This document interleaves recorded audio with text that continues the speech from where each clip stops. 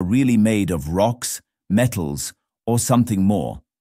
Asteroids are small rocky bodies that travel around the Sun. They are much smaller than planets. They are very important because they can give us clues about the early composition of the solar system. Unlike planets and moons, which have changed a lot due to volcanic activity, erosion, or earthquakes, many asteroids have stayed the same for billions of years. By examining them, scientists can learn about the original materials that formed planets, including Earth, and how our solar system has changed over time. Some asteroids, like Ceres, are so large that they are classified as dwarf planets. Asteroids are usually grouped into three main types based on what they are made of: C-type, S-type, and M-type.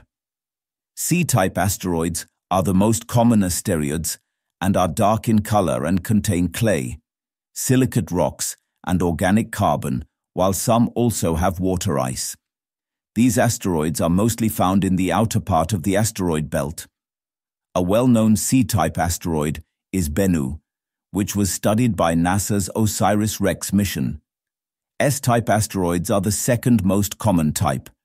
They are made mostly of rock and metals, like nickel and iron.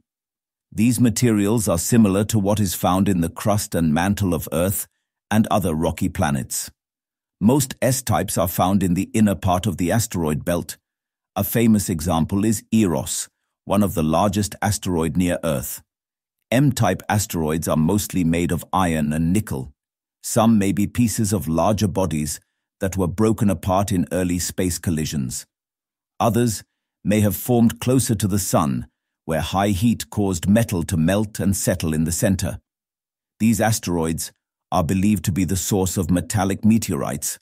One important M-type asteroid is Psyche, which NASA is currently exploring with a space mission to learn more about its origin. Thanks for tuning into this incredible story. If this episode resonated with you, don't forget to hit the like and subscribe button for more captivating stories to come. Stay tuned.